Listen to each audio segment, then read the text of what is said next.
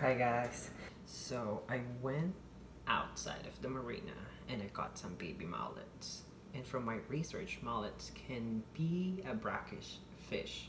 So I got attracted to their color because they're very shiny. I know they're a bait fish, but this bucket has mullets, a baby mullets, and I already acclimated it with the fresh water. So far, they're doing good. I haven't seen any dead ones. Oh, yeah, there's one. But all of them looks healthy and they're thriving from the fresh water. So now I'm ready to put them in on my freshwater fish tank. So what to do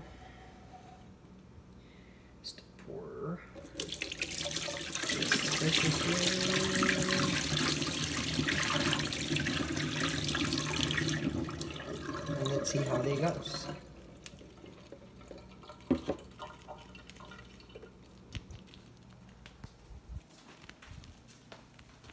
See, right here, ready to put them in. Let's see how they survive. I'm going to upload the next video for tomorrow if ever they survive.